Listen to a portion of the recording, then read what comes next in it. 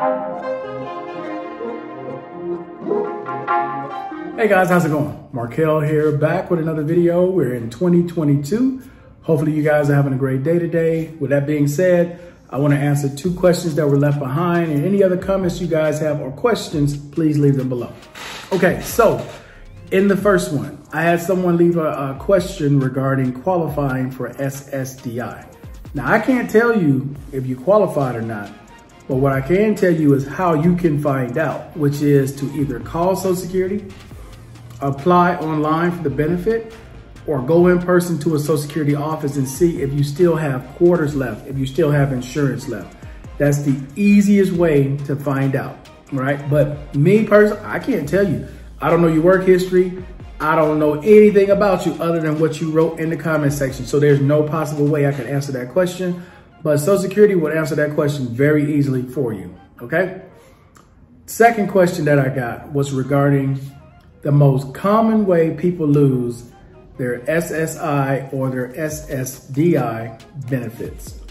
So the most common way that I'm aware of is through continuing disability reviews, CDRs, all right? CDRs are just what they say, reviews to see if your disability continued from where you were granted the award before. And they don't care about that old evidence. They're only looking at from the time that you got awarded to where you are today when they send you that review, okay? So what happens and why people usually lose their benefits in a situation like this, not saying every time, but the majority of the time, is because some people, when they get that benefit, they think they're done, right? That they don't have to go to a doctor, that they don't have to do any medication, they don't have to see their psychiatrist, they don't have to do any of that, right? Wrong. Just what it says, continuing disability review.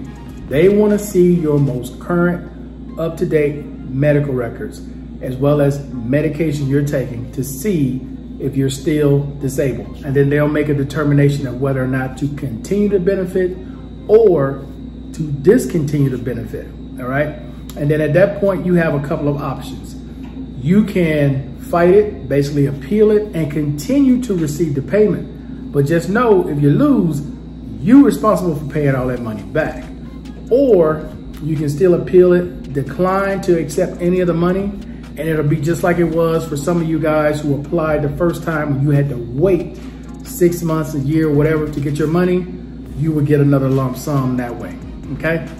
That's how that works. And it's not like the first time either with your lawyer, where your lawyer was guaranteed to get an amount. In this situation on an appeal, your lawyer is going to want a retainer. You're going to have to pay him or her anywhere between $1,500, $2,000, $3,000, $5,000, depending on the lawyer you get, in order to use that service again, okay?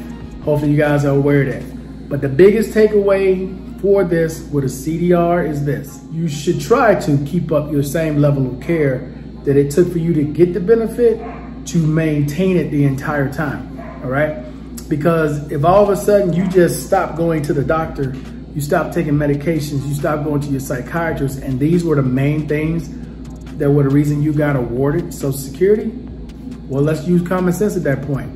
If you're not doing any of the things you told us 5 years ago, 4 years ago, when we awarded you this benefit, and you haven't been doing anything, what's the chance that they're going to continue to pay you for disability when you haven't done any of those things that you did before to get the benefit? Because I'm sure a lot of you guys remember, you know, going through the Social Security process, all the forms you had to fill out.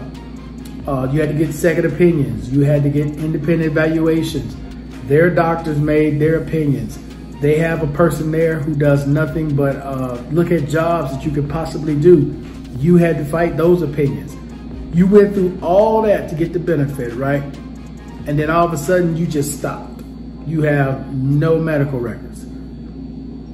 You know, it's only common sense how that normally works out, unless it's a situation like if someone's blind, missing limbs, already in a wheelchair, paraplegic, things like that, or you mentally, you know, have issues, things like that, okay. But if, you know, you were in a car accident and all of a sudden 5 years later, you're not going to physical therapy, you're not doing any of those things, you're not doing nothing. So when they do the review, you got nothing to show as far as you keeping up and maintaining that level of care. you know, what happens, happens. So that's the number one reason why a lot of people lose their Social Security benefits. All right, guys. So I appreciate everybody watching as always. Again, any other questions you all have, please leave them in the comment section below. Other than that, guys, I will see you all Friday with another new video. Until then, I'm out.